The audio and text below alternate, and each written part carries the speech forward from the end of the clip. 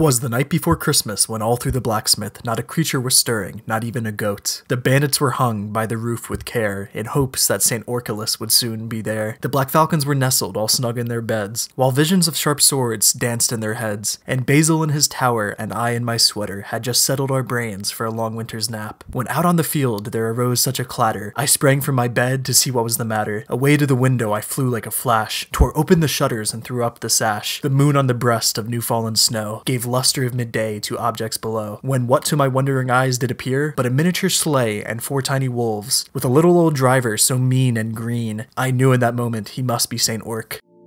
So today I thought it would be fun to do a little Christmas upgrade to the medieval blacksmith. I was sent this light kit for the blacksmith from Lighttailing, and I thought, you know what, let me use this opportunity to set up a winter wonderland featuring some of the builds and minifigures from my recent advent calendar that I made on YouTube Shorts. I'm also going to be giving a few light kits away, so thanks to Lighttailing for providing those, but more on the giveaway a little later in the video. So to turn the blacksmith into a winter version, I removed all of these sand green pieces from the roof to replace with white ones. This really helped make it look like the roof had a thick layer of snow on top. I then added in some white parts around the edges to look like icicles hanging down. And finally on the ground I removed any foliage or greenery that I could and replaced it with a bunch more white plates and tiles, along with a few fallen white leaves. I think this really helps sell the wintry look that I was going for. I also added in my snowman and Sword in the Snow mocks from my custom advent calendar that I made, along with this pine tree that I stole from the Viking village. So now that I've got all the snow laid down, let's take a look at the minifigures that I'm including. Of course I have to have St. Orchilus in this layout, or Santa Orc if you'd like that. The bendy jaw piece makes it really easy to add the Santa hat on, and man, I just love how this guy looks. It's also a decent way to depict the Grinch now that I think about it. For St. Orchilus, I also built this sleigh set and added in some mean-looking wolves and undead horses instead of reindeer. Well fitting for the orcs in my opinion. I also threw in a bunch of weapons in the back of the sleigh in lieu of toys. I just love this orcified sleigh that I've got going on now. Next up, we've got a forestman with a reindeer hat, which is quite fitting. Just don't think too much about what he had to do to get that helmet. And for my final fig, I've got this ugly Christmas sweater Black Falcon. The torso is just the back print of a Star Wars Christmas sweater, but I think it works perfect for the Black Falcons. That is if you ignore the R2-D2 print on his back. Placing these guys around with a few random peasants and the new goat piece, we've got a pretty fun looking winter scene going on. But now let me show you how the layout looks with the lights provided by Lighttailing.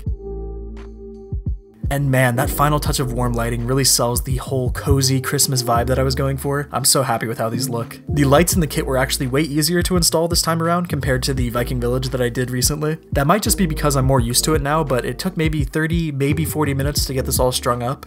If you're interested in picking up any light kits from Lighttailing, this Christmas they will be having a massive sale on their website. I'll leave an affiliate link that helps out the channel and some unaffiliated links in the description where you can pick up this kit and many others on their site. Before we get into the giveaway, I just want to thank everyone that's watched my videos for the past 6-ish months that I've been doing this. I cannot put into words how grateful I am to everyone who watches, comments, and likes my videos. Making these videos is so much fun, and I am so happy to have grown a community of Castle fans here. I also want to take the time to shout out some other YouTubers that really deserve to have more subscribers. First, Edge of Bricks and Cubrick. These two extremely talented Polish mock builders and YouTubers are largely responsible for getting me into LEGO Castle with their unbelievable mocks and really fun videos on their channels. If it weren't for their mock series, I wouldn't have ever gotten into medieval LEGO or even started a channel at all. So please go get both of them to 10k subscribers, they deserve it big time. Next, Ben the Brick Builder. He is one of the most underrated medieval mock builders out there and has some great videos on his mocks and his really impressive Red Dragon Knight army. He's almost at 1,000 subscribers, so please, if you've made it this far into the video, please go check his channel out after. Next, Gyojo. Gyojo has some really unique and different videos on LEGO Castle that incorporate his knowledge of medieval history and medieval weapons that I find super interesting to watch. He hasn't uploaded very recently, but if you haven't seen his videos already, go check them out. I think you'll really like them. And finally, I want to thank Old Lego Guy for making some of the best archival footage of classic LEGO Castle sets out there. I don't own any classic castle sets, but thanks to Old Lego Guy, I've been able to use his footage to help make my own videos better. I couldn't have made a ton of my videos without the help of his work. Please